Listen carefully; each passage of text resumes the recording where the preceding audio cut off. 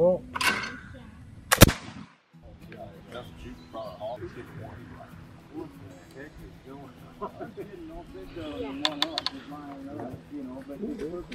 yeah, this is top secret stuff. You can't do that. Okay.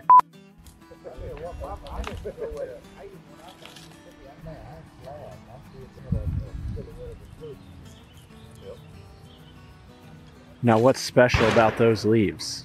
Nothing. They're just the easiest ones to get a hold of. Yeah.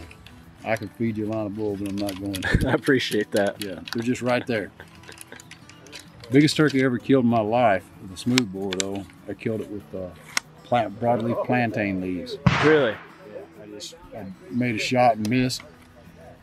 So the next day I went out and I still had it loaded like that. Man, this thing's not going to go off.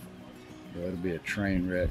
And sure enough, somehow, I had one about 12 yards and it killed him just dead.